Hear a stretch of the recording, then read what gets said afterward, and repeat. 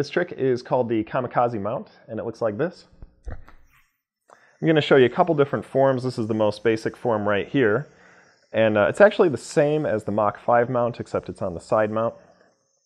And this is the mount that leads into the trick Kamikaze, but we're going to show it to you as a separate video because it's actually a trick that leads into a whole bunch of other tricks as well.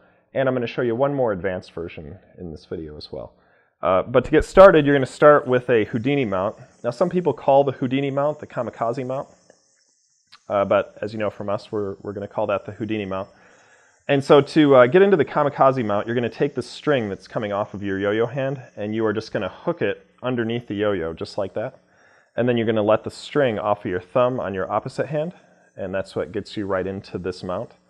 And then to dismount, all you're going to do is roll the yo-yo over your yo-yo hand, pull your finger out of that string, and that gets you back into a trapeze.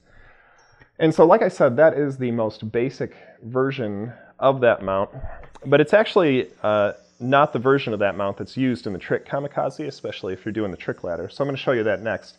So what you're going to do is, instead of hooking this string underneath the yo-yo like I showed you, you're actually going to throw the yo-yo into this top string. And as soon as it hits that top string, you're going to let it off your thumb here. And so to achieve that, you're going to have to bring your hands together and then spread them apart. And you can see that I missed on the back there. That can happen. And so you can just bring that other string underneath the yo-yo, and that can kind of correct that. So let me show it to you again. So again, you just throw it into the top string. You're going to unhook it from your thumb. When it hits the top string, it'll fall down, hopefully on that bottom string.